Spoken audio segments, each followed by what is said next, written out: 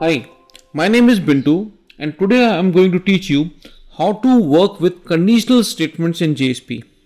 JSP, Java Server Pages, one of the finest scripting language that is used for creating sophisticated and fully featured web applications. I assume that you have seen my earlier two videos of running your JSP code in NetBeans, the first JSP code in NetBeans, and how the data is passed from one JSP form to another. If you haven't, these are the URLs available on YouTube. Tutorials are in both languages, in English as well as in Hindi language. These are the URLs for that. Please have a view to it. And I'm going to explain everything through practical, right? So I'm just going to start with NetBeans first. NetBeans IDE, one of the wonderful IDEs. This is the initial screen that you get when you load your NetBeans. Click on File, New Project. Because we are going to make a Java web application, click the Java web category, web application. Here give any name, say understanding conditional app, whatsoever name. Click on next. It is asking you which server you are going to use for executing your JSP scripts. Let's choose Apache Tomcat, and this is showing you that what Java compiler that it is going to use for compiling your JSP. So let it be the default values. I'll click on next. It is asking you which frame are you going to use for your JSP applications. Because this application that I'm going to make is just for the simple understanding of conditional statements. It's not very sophisticated application, so I won't be requiring any framework. Click on finish. So NetBeans will create application for you. It will auto generate codes for you. It will create one index.html file by default with this default code.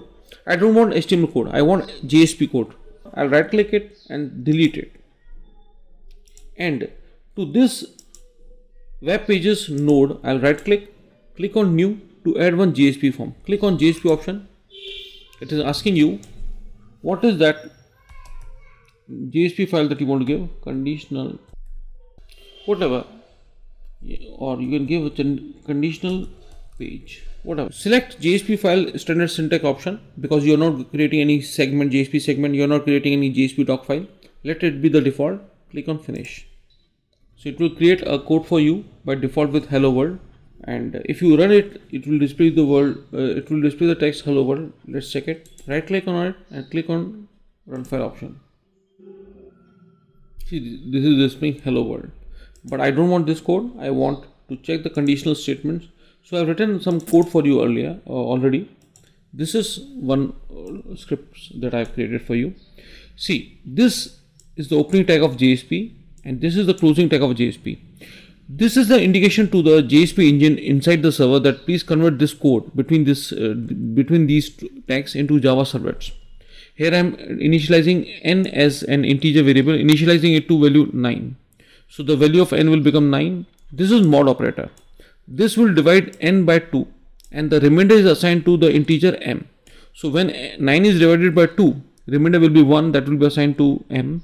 This is the if block. In the if block there is a logical expression. If it is true, it will go and run this if block opening this code between this opening and closing bracket. If this logical expression is false, it will display this code. So because the value of m is 1, it will go and display the number is odd.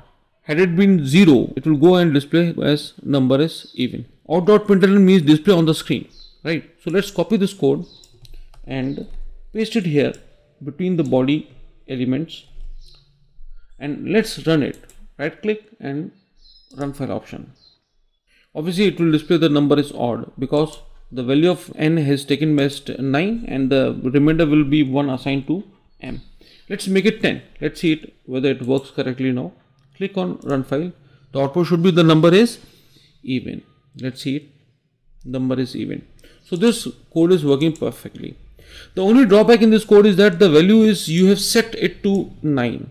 I want that the value should be entered by the user. So let's modify this code to this one. Here what you're doing, you're displaying a text message, enter a numerical value in bold. So this will appear in bold, break, the cursor will go on to the next line. Here you're defining a form with the method is will get. See, there's no action. You're not sending this form to some another file. When the user will click on submit, it will run this JSP code only. It won't go anywhere here. Suppose if you write action and some file here, it will go to the target file. You're defining a form, and here in this form you're defining one text element, text box, and whatever the user will enter in that text box will be assigned to num variable.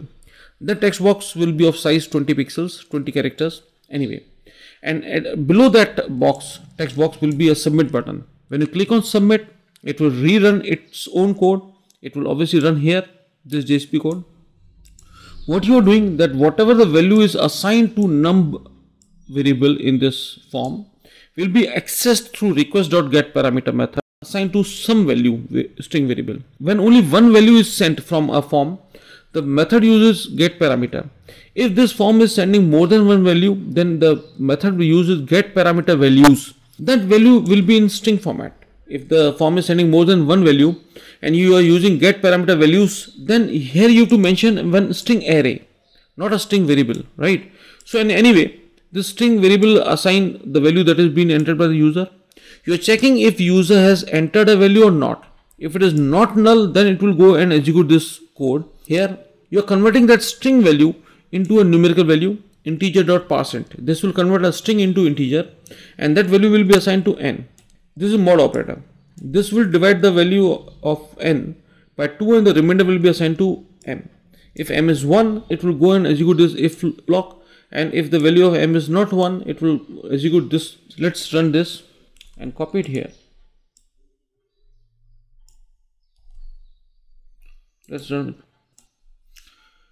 Suppose you enter say 5, click on submit. Number is odd. The Y address become blank because it is refreshing it. When you click on submit, it is running itself. So it's refreshing the form. If you enter the value say 8, click on submit, it will print the number is even. So it is asking the user to enter a value and displaying the result accordingly. What if you want to check more than one value? You can't have numerous number of if-else statement. If you want to check the logical expression for multiple values, switch statement is preferred. So what is this script doing? It is asking the user to enter the value between 1 and 5 and it will print in two words. Suppose you enter a numerical value 1, it will print ONE.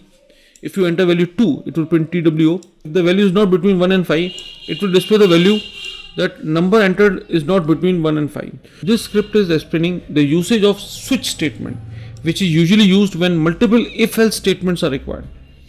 This form is simple. It is displaying a text box, asking the user to enter a value and click on submit. And the value entered by the user is assigned to num variable.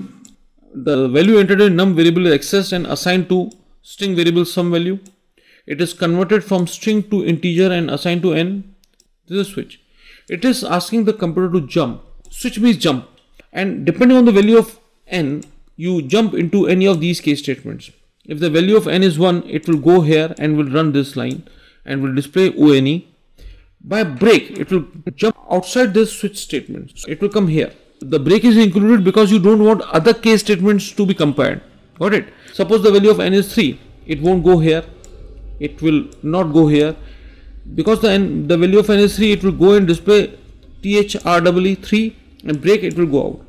Suppose user enters 7. It will not go into any of these case statements. It will go into default. Default will run when none of the case statement is satisfied. It will display, please enter the number between 1 and 5. So let's copy it. Let's run this. It's asking you to enter a value. Suppose you enter 3 and click on submit, displaying 3. You enter 1, submit, display 1. And if you enter any other value, suppose you enter 8, submit, the number entered must be between 1 and 5. If you find any difficulty in understanding this lecture, please mail me at bmharwani@yahoo.com. Thank you so much. Have a nice day.